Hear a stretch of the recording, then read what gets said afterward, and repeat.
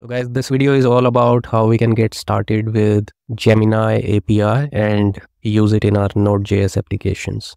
If you don't know what Gemini is another chatbot by Google that is very similar to ChatGPT from OpenAI. So let's go to the new tab and search for Gemini API. So here in the links, you can find a Gemini API documentation by clicking on this link. So let's explore the documentation first.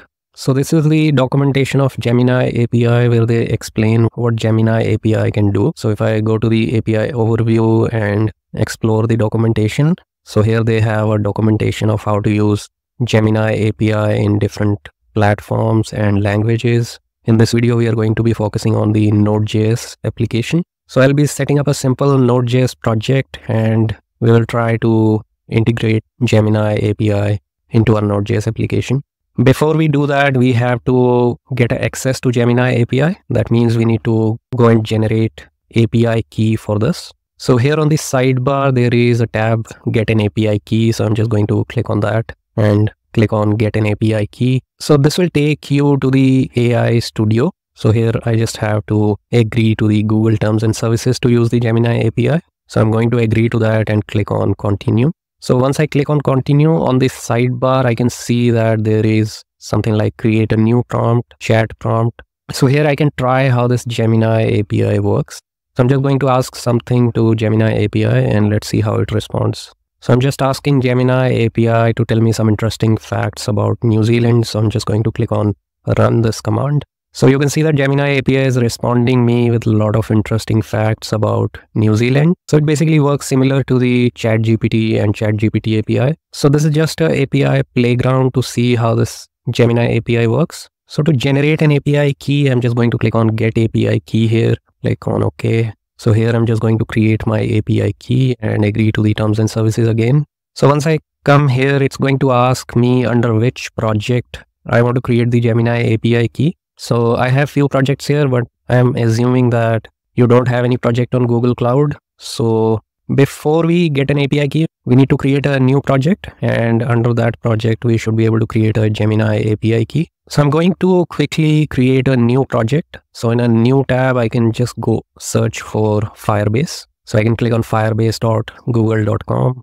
So here, because I'm already logged in into my browser with my email ID, so I'll directly go to the console. So here in the console, you can see that I already have one project here, but I'm going to add a new project and I'm just going to name it as Gemini API and click on continue. So we can enable the Google Analytics for this project and click on continue. So it's just asking me under which Firebase account I want to create this project. So I'm just going to click on default account and create project. So my new project is ready in Firebase. I'm just going to click on continue. That's all we need to do to create a new project. Now I'll go to the another tab and try to get the API key again. So this time if I click on create API key, so the project that we have created, we should be able to see that project here. So I'm just going to click on Gemini API. That's the project we created in Firebase. And I'm going to click on create API key in existing project. So this is going to create an API key, which I can find here. So if I click on that, I should be able to see my API key, and I'm going to copy this API key and use it in my Node.js project.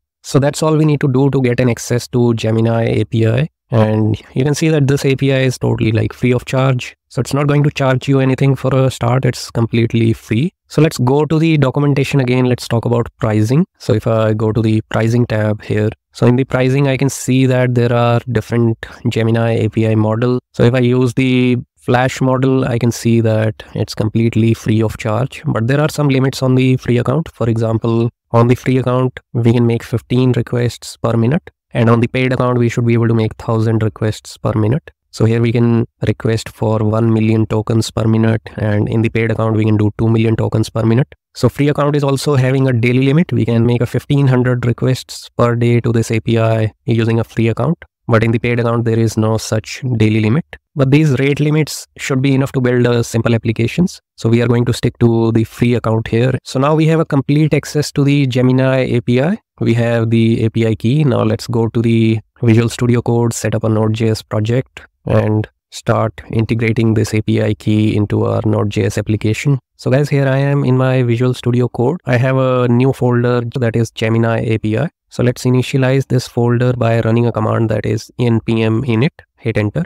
and the package name can be default, that is Gemini API. Version can be default. We don't need any description here. This can be default as well. So I'm just going to keep pressing enter, and in the end I'm just going to press yes. So this project is now initialized with the package.json here. So I'm just going to create one more file here, that is server.mjs, and I'm just going to install a package here, that is nodemon. We'll be using this package to write a start script in our package.json. So here in the scripts, I'm just going to add a start script, and this is going to be nodemon server.mjs. So we have a basic setup ready here. I'm just going to console log to test everything is working fine. So I'm just going to save this file, and here in the terminal, I'm just going to start this application by running npm start. So everything is working fine in our application. Now it's time to start integrating Gemini API. So here in the browser, I do have our Gemini API documentation. I'm just going to leave a link to this documentation in the description of this video. So here in the documentation, which is for Node.js, we are going to be generating text by passing a text input to this Gemini 1.5 model. So this is how exactly we have to do it. And we already have an API key, and we know how to generate an API key for Gemini. So what I'll do is I'll just copy this entire chunk of code from here and paste it into my application here. So here in this chunk of code, we can see that we have to use a Google Generative AI package. So I'm just going to install it by running a command, that is npm install Google Generative AI. So now this package has been installed. I'm just going to change this command from require to import. So I'm just going to change it, import Google Generative AI from Google Generative AI.